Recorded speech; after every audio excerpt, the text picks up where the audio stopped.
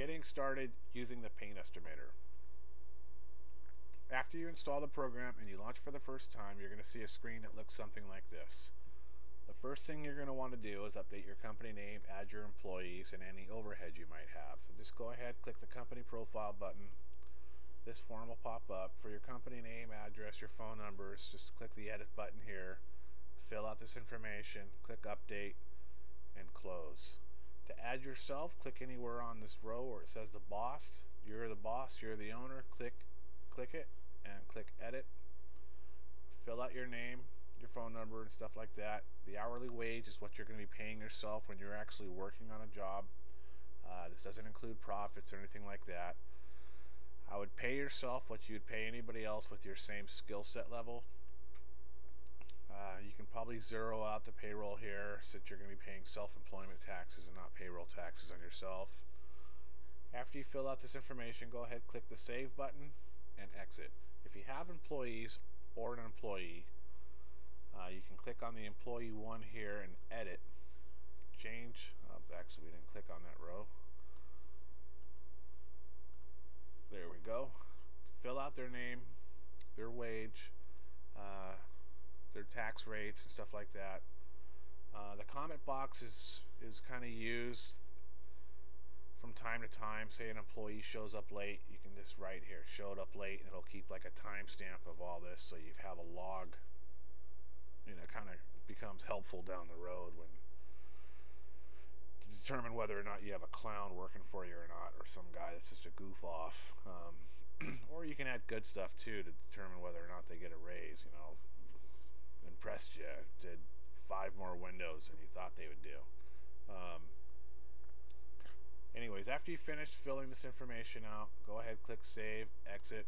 If you have more than one employee, just add and keep adding till you have all your employees in this box up here.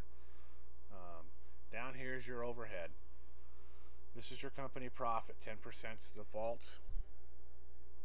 Working hours per year, 2,000 is the default. If you only work summers, you can change this. Obviously, if you change this to a lower number, these numbers will raise. Employee perks. This is where you can give sick days and holidays for your employees, and this will tell you over here how many days they have to work in order to earn one day. And it will add this percentage onto their overhead. Workers' comp, you have a few options here. Option A, this is kind of the California method. If you're making 26 or more an hour, usually the rate is half of what it would be if you're making less than $26 an hour. Or you could just use option B, which is just a straight percentage on their wage. You can choose your option here, and you can exclude the owner from having workers' comp. Click the update button. The insurance tab is where you're going to add your liability, your bond, all type of insurances you have to run your business.